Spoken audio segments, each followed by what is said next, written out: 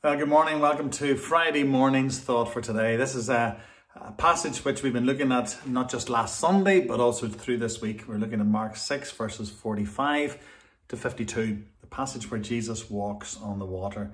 Yesterday we came across a part of the passage which causes difficulty, not just, I'm sure, to some of you, but to myself and to many commentators, as they weren't sure quite what was meant when Mark tells us that Jesus meant to walk past the disciples.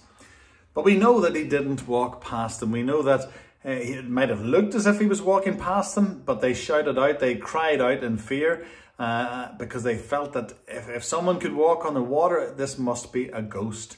And scholars, people who think they're clever, have tried to disprove this whole thing about Jesus walking on water. For some people, it's just too much, and they try to dismiss it and try to say, as we thought about on Sunday, that he was maybe walking on a sandbar, or maybe it was some sort of optical illusion as he walked across on the side of the lake or whatever.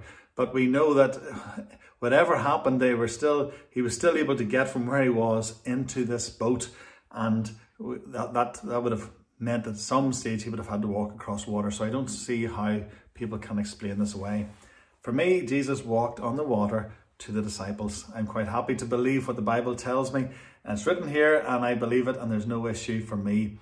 But I want to think about very, very briefly today this thought that we have during the whole pandemic, and people are still talking about it, even though we trust and pray we're coming to the end of it. Where it used to be, people said, well, we're all in the same boat. I've talked about this before. And the question then comes from, hang on, are we really in the same boat? Or surely it's not the case of we're actually all in the same storm, but we're actually in different boats. And I think that's very true for so many people. We all have our own stories from the pandemic. We all have our own stories as to how it affected or affects us even still today. And so not one of us is the same as everyone else. So you can't, in a sense, lump everyone together and say, oh, well, we're all going through the same, we're all in the same situation together, so let's just get on with it.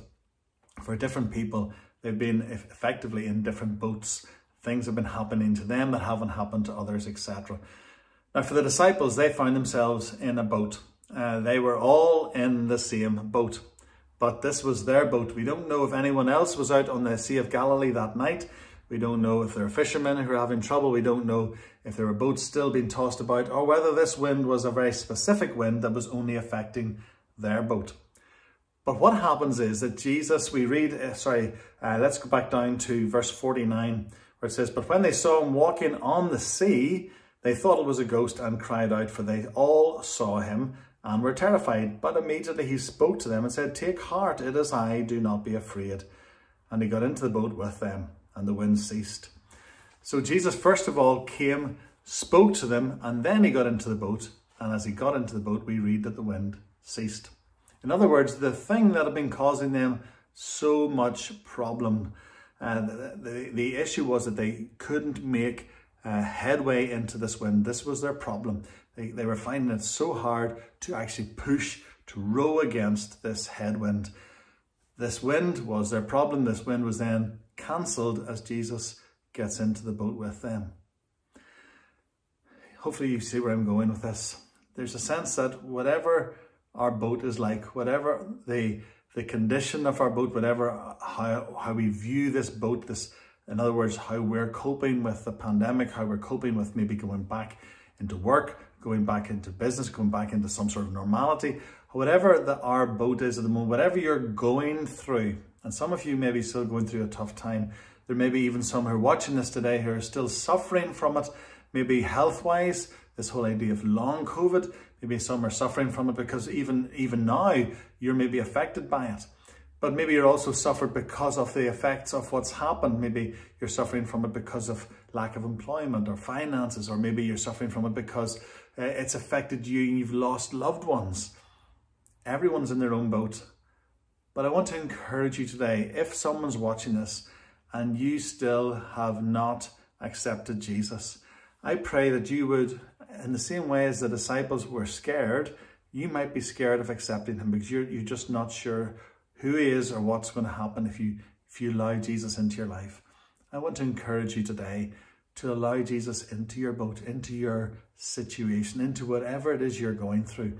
Allow him to come and be part of what you're going through. Now, for the disciples, it meant that the wind that had caused them so much problem was gone. This problem of the wind was cancelled. Maybe for you, you need to allow Jesus to step into your boat, into your situation.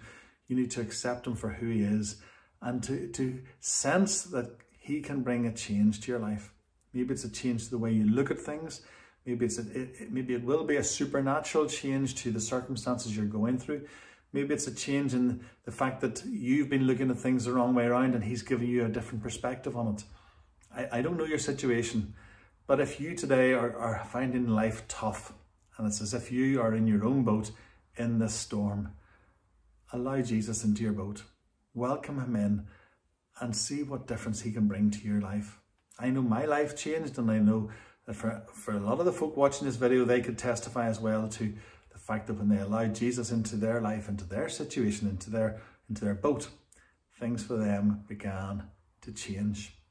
So I want to encourage you today that there is hope. Allow Jesus to take that step over the edge into your boat, be with you, feel the nearness of him, sense his presence with you, and welcome him into your life.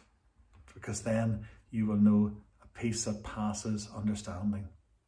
And I trust and pray you'll be able to do that over this weekend, even today before the weekend starts. But I trust and pray you'll have a good weekend and that you'll enjoy worshipping in God's presence in whatever church you're part of, and that you know a sense of the Lord's presence with you in your own personal circumstances. See you on Monday morning, if not before that, on Sunday in church. Thanks for being with me this week. God bless.